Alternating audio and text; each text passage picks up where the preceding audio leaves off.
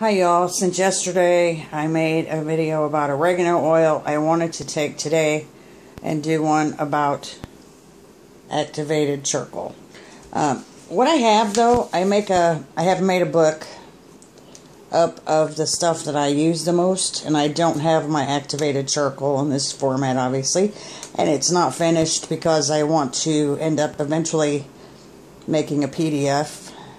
But it will tell like the herb name, its Latin name, what plant family it comes from, what parts are used, you know, what it does for you, how to use it, how to make various things with it. Let's see, no you can't see.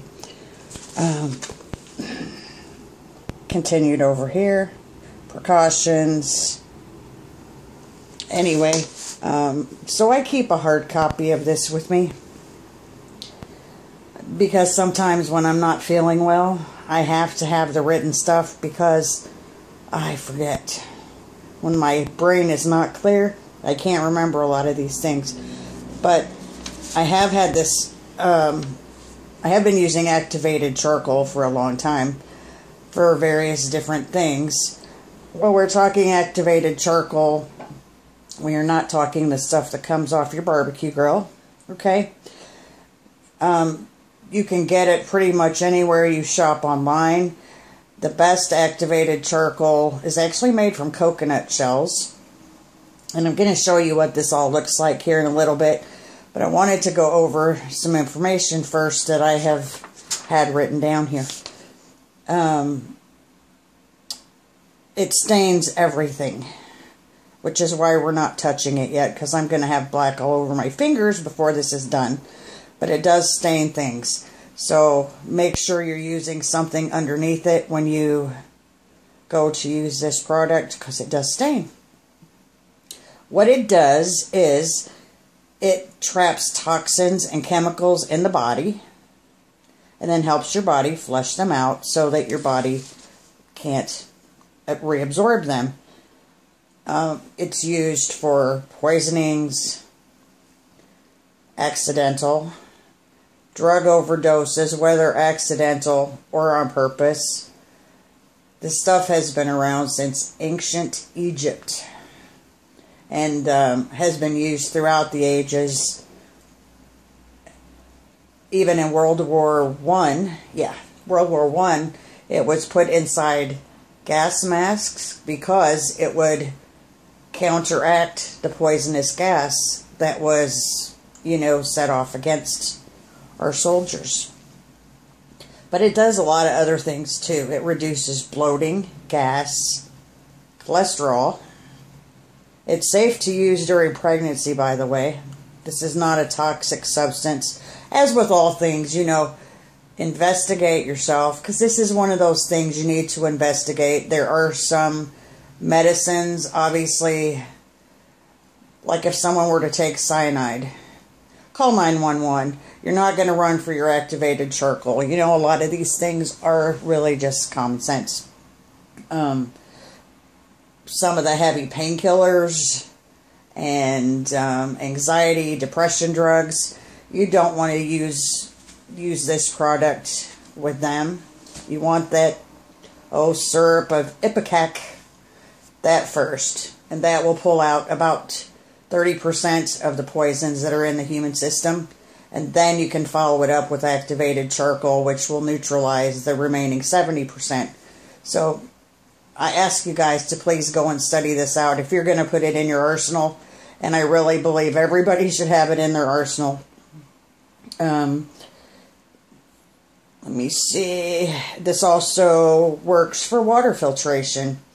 It does remove toxins,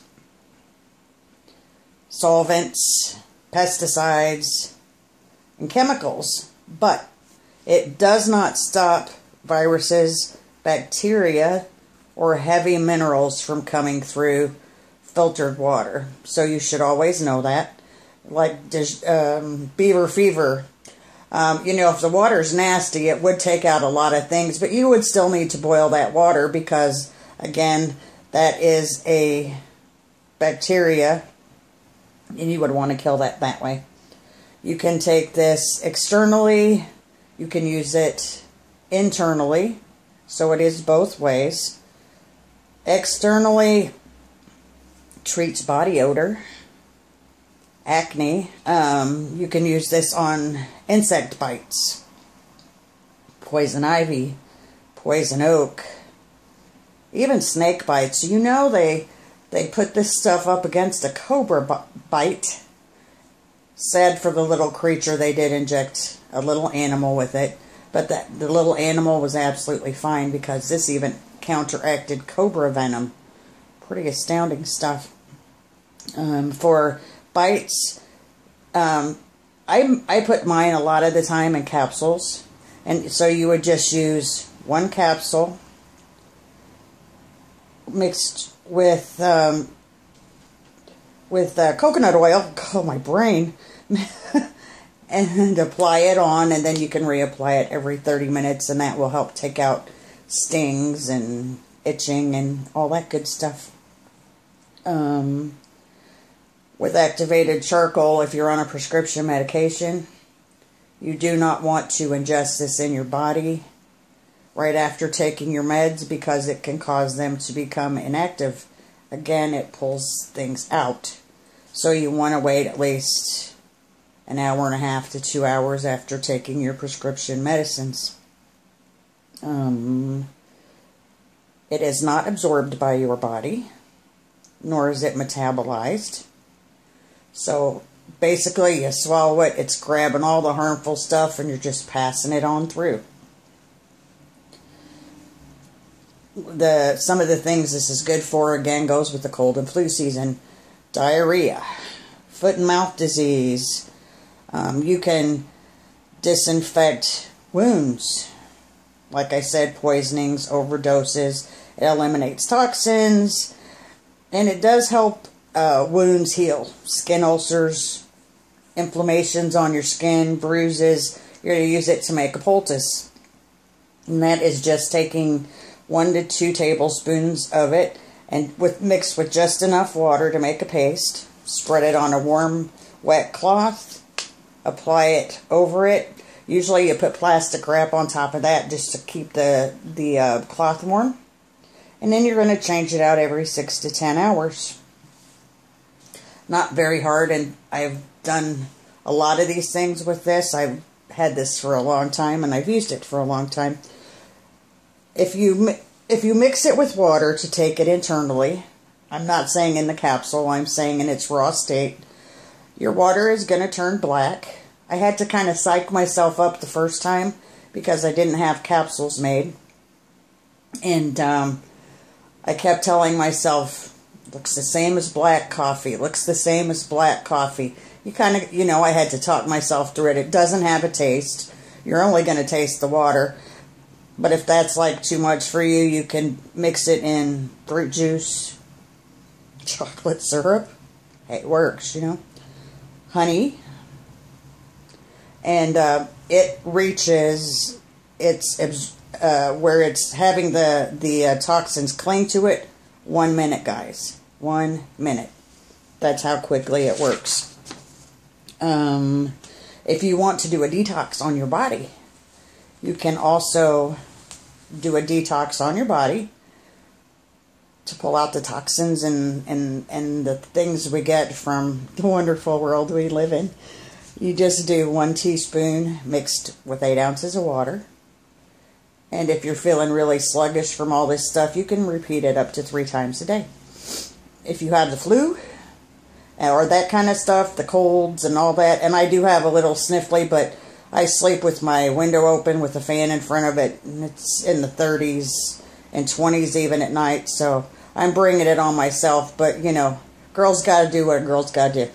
But anyway, for flus and colds, you're going to do the same thing, 1 teaspoon to 8 ounces of water, and you can kick that up for 4 to 7 times a day. And then if it's something really horrendous, you can, again, it's the same measurement, 1 teaspoon to 8 ounces of water, and you can do that 8 to 12 times a day.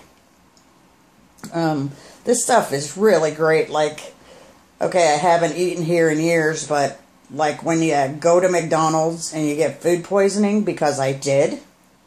Or we also have a restaurant that's in my area that everybody calls the food poisoning capital. Really sad, because I have liked the restaurant in other places, but you don't eat at it here because you're going to get food poisoning. It just seems to be how it is. That kind of stuff, come home, treat it immediately.